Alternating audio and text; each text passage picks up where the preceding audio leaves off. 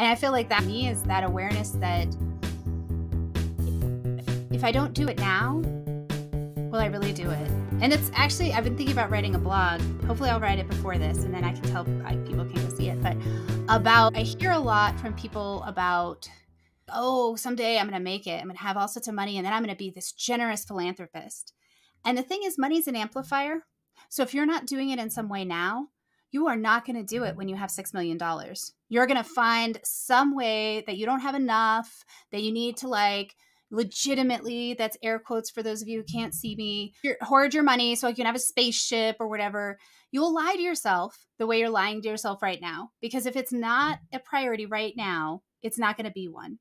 And that doesn't mean that you're supposed to give 30% of your income away. Don't be ridiculous. It's just that if you don't have a habit of donating, sharing, community contribution, and service, you are not going to suddenly develop one when, strike gold or whatever that is. So if you really legitimately believe that's what you want to do, start now in just one way. Incorporate that into your behavior and your thinking. That's my platform soapbox for the moment.